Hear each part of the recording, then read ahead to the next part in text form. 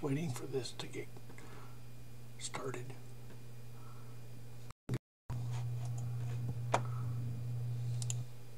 Okay, so somebody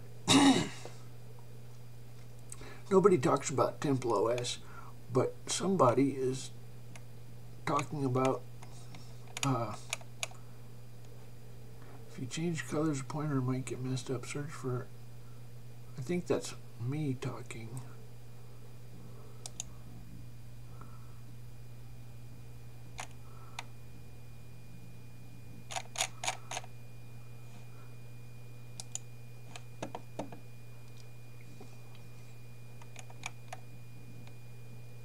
You can save fonts. What disturbs me is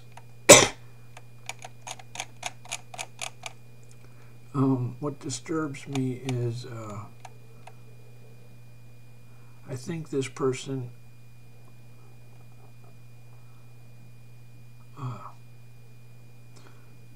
is confused about text mode.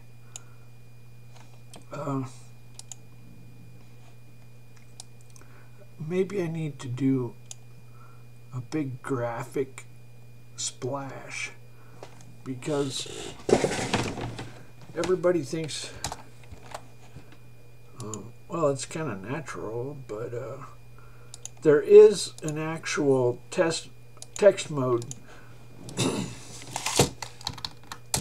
This is not text mode.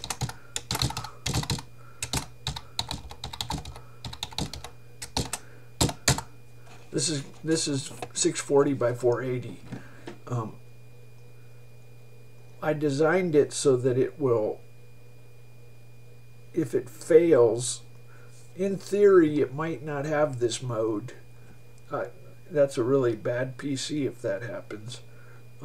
If it fails, it will.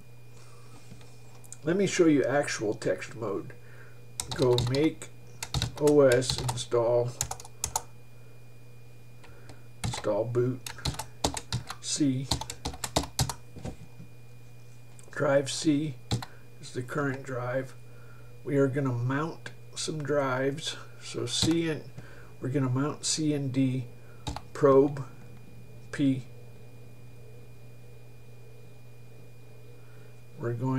It's hard drive number 4.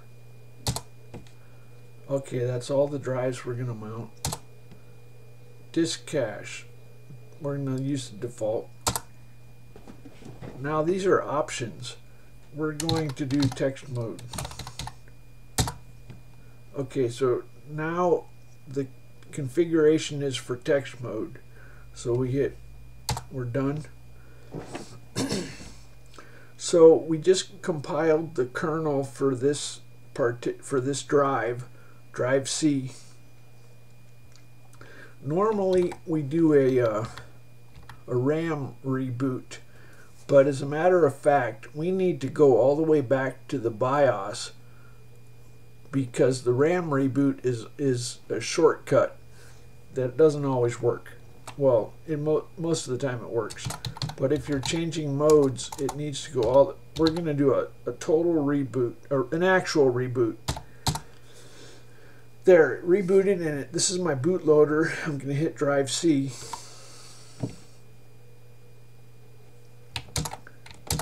Okay, so I wonder how this is going to look on the video. Okay, so now this is text mode. You can see that it's different, but it's almost fully functional. If we go to the menu, Control M, none of the graphics appear, and if we play games, none of the graphics appear. But it will write to bitmaps. The problem is the bitmaps can't be placed on the screen, so the games will. You know, I think most other operating systems, if you did graphics in text mode, they would crash. But if we do like this room, if I hit F5,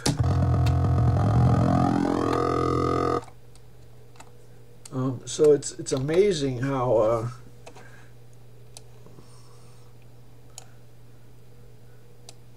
so it's kind of a so we need Control-Alt-A. If we design a new IBM PC, we need to choose the 256 characters that are, well, actually these,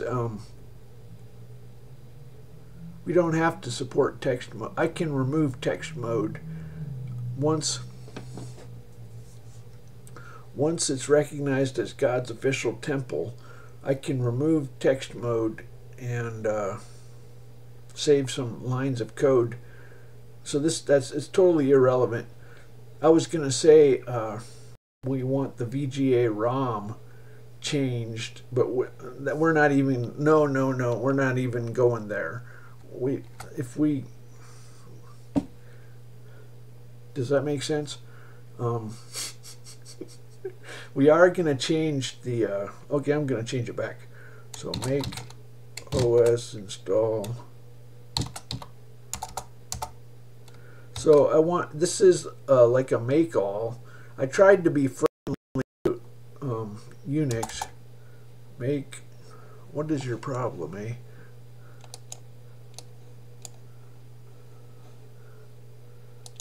I'm trying to get my cheat sheet, my autocomplete.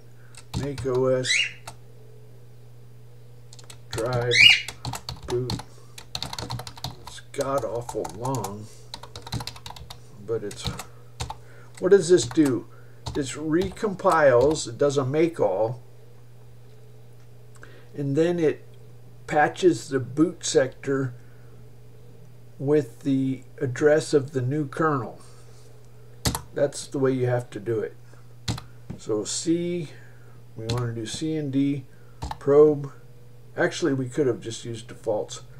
Let's do that. Oh, never mind. 4. You can do this at home. Okay, so now we do a total reboot. Go back now. VMware needs to fix their crap.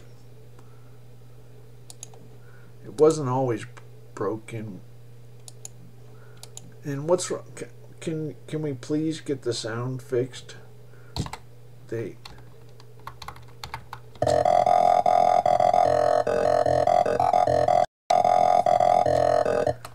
you need to fix that. I do want a little distortion. Let me tell you what I want. I have a, well, here's what, let's do this. Have an adjustable distortion knob as part of VMware.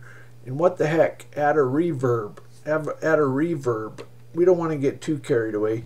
Technically, that means that VMware will offer more than a native installation.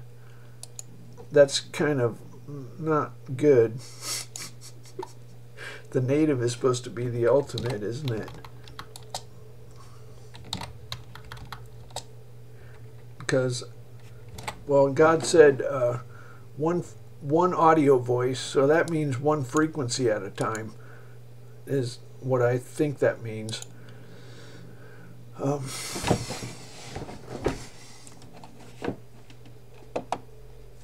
Reverb improves the quality a lot. I have code that will generate the waveforms.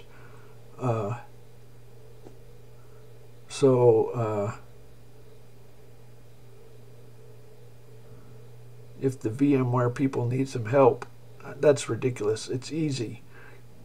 Anyway,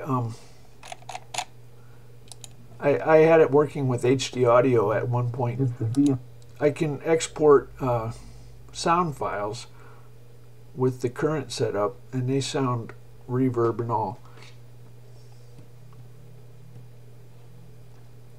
Yeah, I just wanted to clarify the text mode. I'm going to get it's going to happen over and over. Everybody thinks it's text mode. I kind of have to explain to them. Now, while you're here, I might as well tell you I just burned a new version with a change. Let me see, how do I explain this? Do you know what page tables are?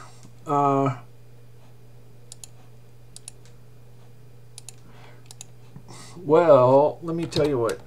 I don't know how to explain this.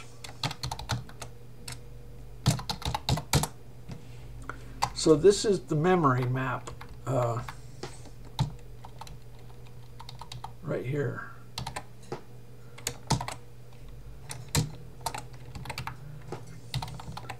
So these, as it turns out,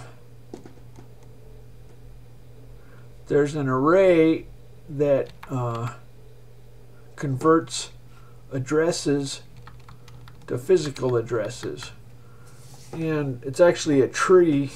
It's a tree of arrays. That's called the page tables. The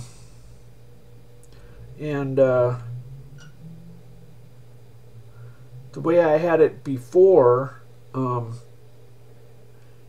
VGA memory was special, and what that did is it made one extra level in the tree just because of that.